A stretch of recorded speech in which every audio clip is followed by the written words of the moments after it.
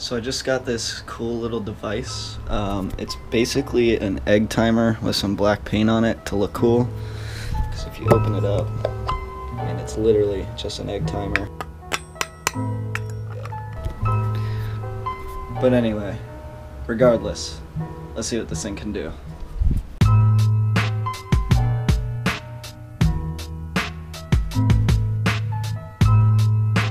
$12.50, and I'm getting a late start to today.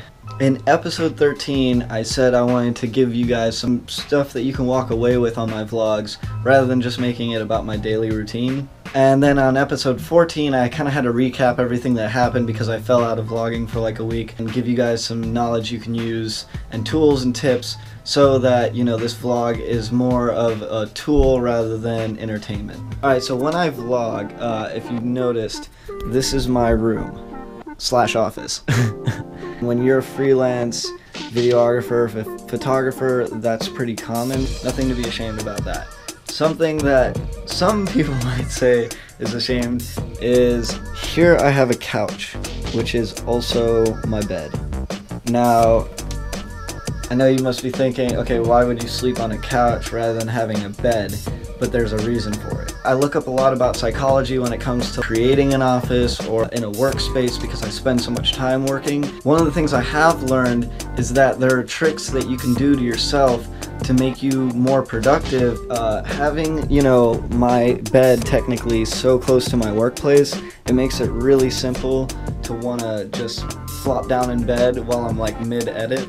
And this is like really bad because it's really simple, like I could just really easily.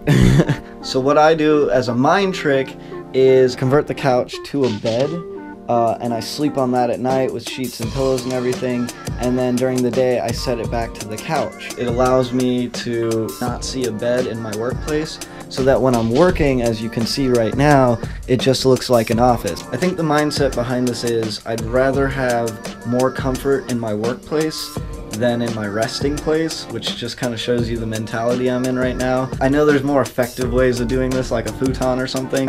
I don't know. It didn't bug me.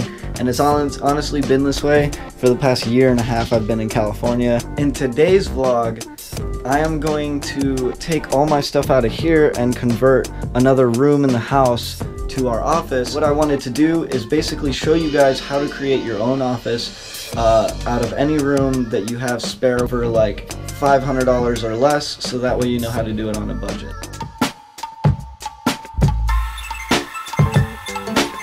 Okay, so I was totally gonna do the office thing, but a Blackmagic camera has become available, and I need a camera because I'm shooting a music video tomorrow, and I need a camera and a glide cam, so at least I now have a camera. So I'm gonna have to run to Hollywood real quick, then I'm gonna do the office thing for you guys. My bad.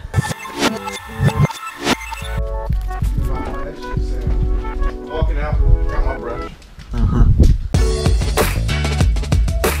Some awesome weather going on today. Hopefully it continues tomorrow for our shoot.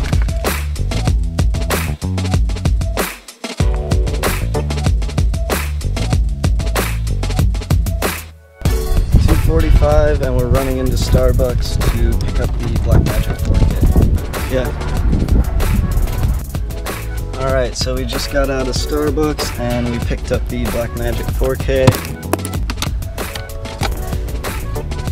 Blackmagic 4K, got a backup battery, a solid state drive, everything I need to start shooting tomorrow for tomorrow's music video, so good to go. 6:05, and I have been geeking out for way too long on trying to get this rig exactly how I need it for tomorrow's music video shoot. But until then, we are getting ready to head out to IKEA to show you guys how to make your office for less than 500 bucks.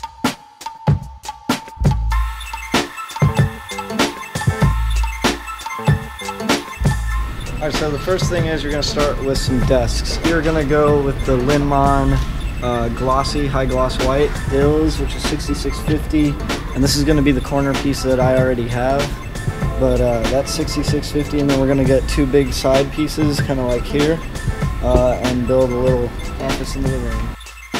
Thinking about getting the color changing ones for underneath the desk. It would be pretty sick. No, yeah, I want to then get. they would match the the wall, yeah.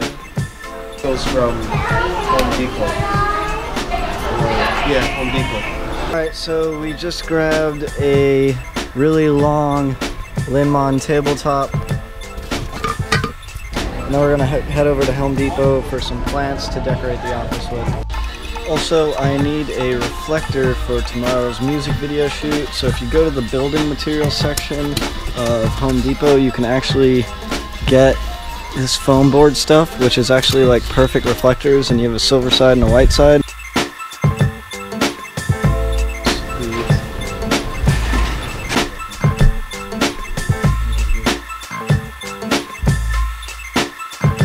So the office is coming along, as you can see. We still have a lot of work to do, but at least the furniture is getting there.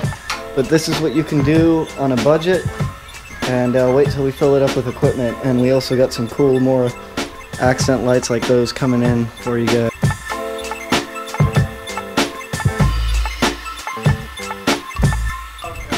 So there you go, there you have it. We have now converted the living room into our office, as you can see.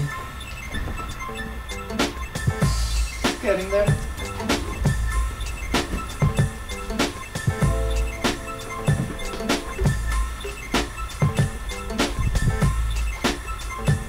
Now the only problem is I gotta figure out what to do with all the room in my bedroom. I do not know what to do with all this extra space. I guess getting a bed is one thing for starters. Hope this kind of helps you get an idea of how you can create an office in your house in any empty room, or not an empty room, just make some room for some desk space, and you can convert it into an office. Hope you guys enjoyed the vlog.